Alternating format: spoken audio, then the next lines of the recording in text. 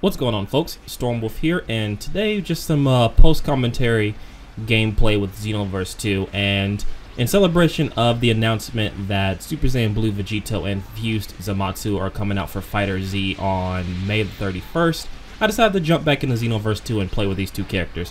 The first character, obviously, as you can see now, is going to be Super Saiyan Blue Vegito. Now, from my memory, if memory serves me correctly, I think Super Saiyan Blue Vegito is one of the best characters in the game, if not the best characters in the game. The last time I played, the best characters was Super Saiyan Blue Goku, Hit, Super Saiyan Gogeta, and I want to say maybe, I think I already said Hit. I think those are 3 or 4 characters that I remember being like really strong, and I think also Final Form Cooler was also really strong as well. But it's been a hot minute since I've played this game, so I don't really remember the tier list or like the stronger quote-unquote cheap characters in the game. But the reason I'm just kind of, again, playing this, just kind of touch base with the character, kind of see how he might play roughly in FighterZ. I know he has a lot of multi-hitting combos and stuff like that.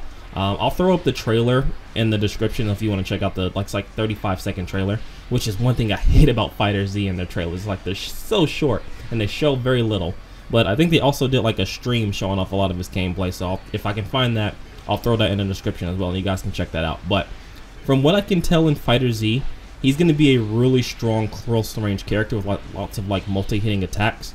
And I think his 3 ultimates are a I think it's like Savage Strike, which is like the instant transmission punch that has like a blue aura around it, which he used against Zamasu in the fight in Super. The Beam Sword, or the Spirit Sword, he's going to use a variation of that. And then the ultimate attack is, of course, the final Kamehameha, which I think you can do on the ground and in the air.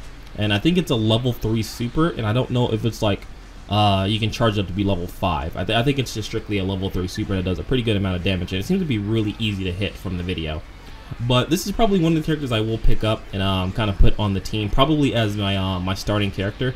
His assist, I believe, is a scatter shot, which is like he takes the 5 fingertips and like puts energy around him and then shoots him out, which seems like a pretty decent assist to kind of cover like parts of the screen.